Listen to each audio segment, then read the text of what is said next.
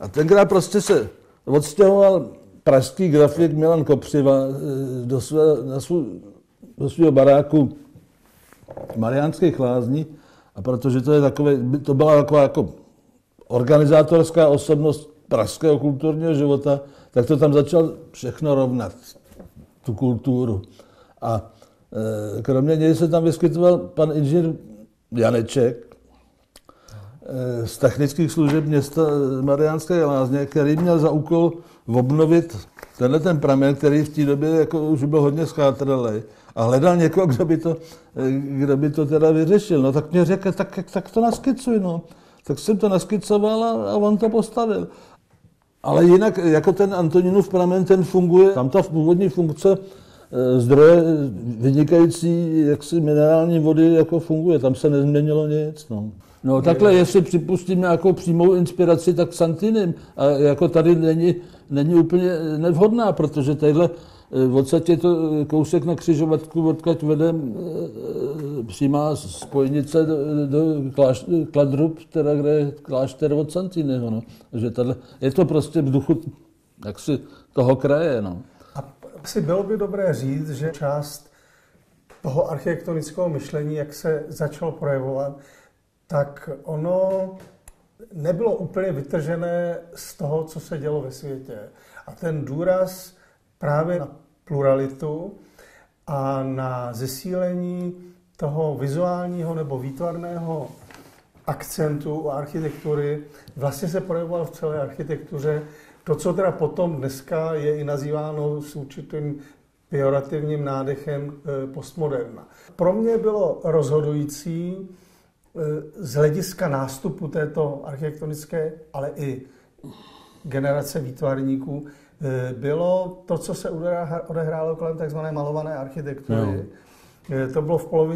To bylo v roce 1985 výstavou v Roztokách u Prahy, která podle mě byla přelomovou a bezprostředně reagovala to, co se dělo v zahraničí. No, ale to mě se právě podařilo v tom 80. vlastně bezprostředně navázat na tu atmosféru, která se taky projevila nejdřív teda v té malované architektuře, kde teda ty práce vlastně byly ústřední, ale potom hned tam se rozvinula u nějaká jako kooperace při přípravě následujících akcí, to byly urbanity, který si vlastně spolu organizoval a řešil ten výstavní prostor a měl si tam ty výrazné projekty, což už byly projekty, nebyly to realizace, ale tady se podařila vlastně realizace, která přímo a přesně reflektuje generační pocity té doby. Další úkol technických služeb byl ten hudební pavilon proti lesnímu pramenu, který teda se kácel dopředu. Vesměs to byly věci, které jako hrozily zřícením nebo byly značně zchátralý. A on měl za povinnost to dát do pořádku. Nechal si, tam bylo několik studií udělaných a jako, tak nějaký řekl, tak nakresli něco, uvidíme. No a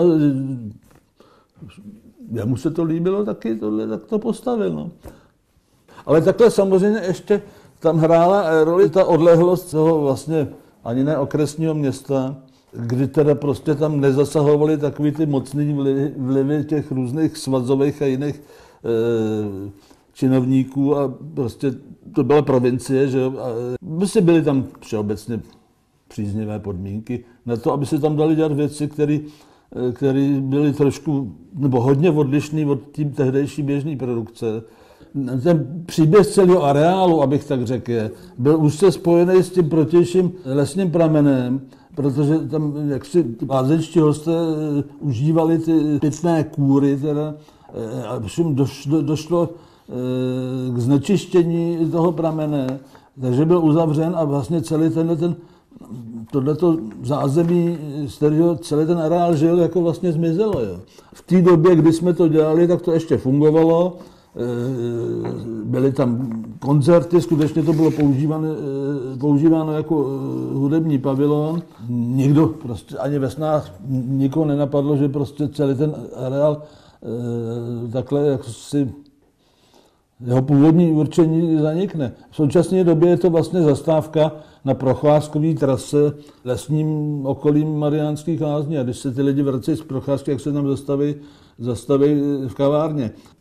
No tohle souvisí s tím, jak se proměňuje jako lázeňství a využití objektů nejenom tady v souvislosti s tím hudebním pavilonem, ale obecně. Tak ono to souvisí se způsobem, jak proběhla privatizace. Že?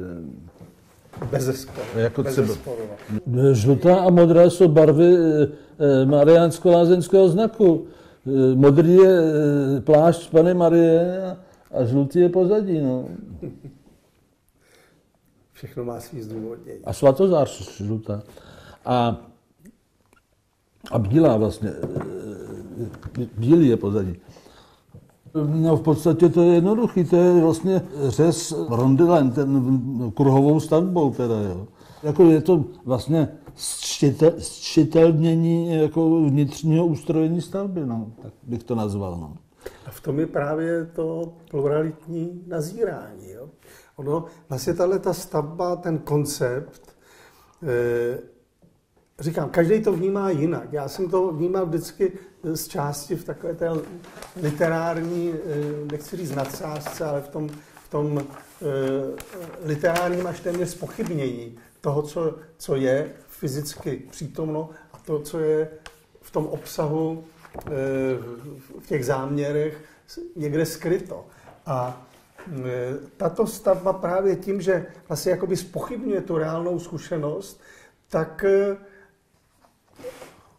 tak mě nabízí nějakou kritickou variantu, která se kolem v té poměrně šedivé běžné stavební produkci nenachází. Takhle ten řez je dovedený do takových detailů, jako že tady vnitřkem dorského sloupu vede nerezová roura rozříznutá. No a oni ty důvody většinou bývají hodně prozaický, protože z toho Antoninova pramena nám zůstaly nerezové roury, tak se mě Pavel Janeček zeptal, jestli bych nevymyslel nějaký, aby jsme je použili, že on to nemůže odepsat, když je nakoupí. Takže jsem vymyslel, že tadyhle vnitřkem dorského sloupu je nerezová roura. No. A on vlastně ten dorský sloup rozříznutý je vlastně takové zmenšenina celého toho kruhového půdorysu. Jo, ono vlastně s tím souvisí ta určitá dvojsmyslnost, i určitá, nebo do jisté míry i třeba někdy vnitřní ironie, to je těch více vrstev, které se do té architektury v té době promítala.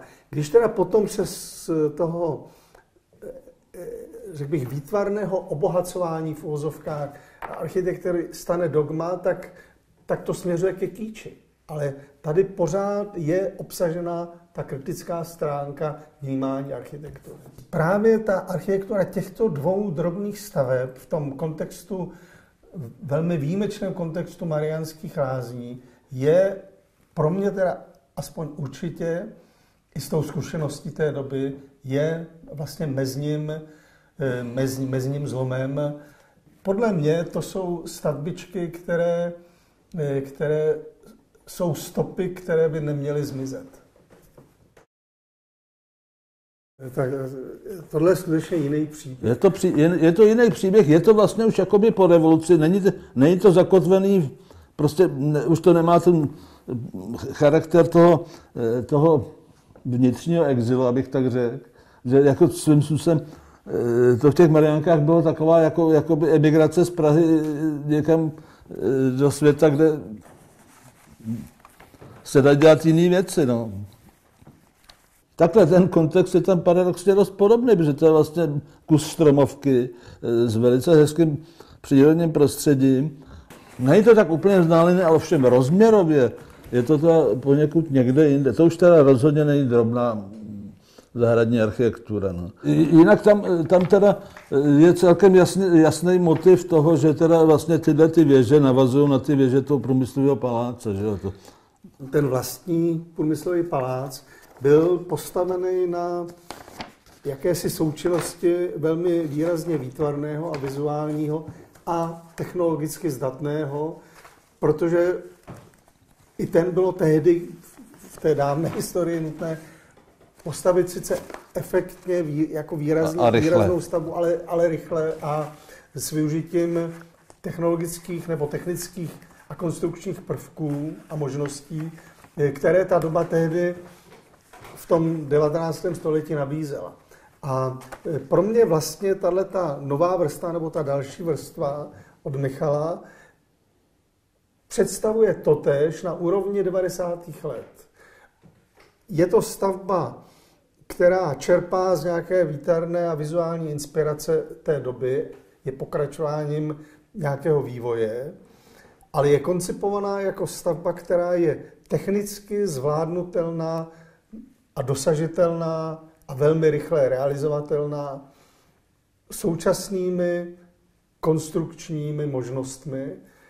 Je to vlastně jakýsi pandán k tomu, co vznikalo v tom 19. století a jsem přesvědčený o tom, že by to jako velmi jasná a jasně definovaná vrstva mělo zůstat pro pochopení vůbec smyslu celého toho areálu. Asi to, co je možná důležitý pro tu zkušenost, protože to už je zkušenost kolika desetiletí, no od těch 80. let do dnes. 30 let, no. Že se svým způsobem potvrzuje, co se opakuje cyklicky v tom vývoji stavitelství, abych nemluvil pouze o architektuře, že jako nastolí se určitá idea, která je reakcí na tu předchozí, ale potom často tím dalším vývojem dochází k určité degradaci nebo ani ne deformaci, ale spíš často rozmělnění a zneužití. No, ale to je podle mě zákonitý. A já si myslím, že ten vývoj od těch 80. let vlastně do dneška toto opět potvrzuje. Jako reakcí na tu výtvarnou uvolněnost postupně upadající kvalitou přišla přísnost a teďka je zase čas na veselost. No nevím, jestli veselost, ale... Já tomu říkám veselost.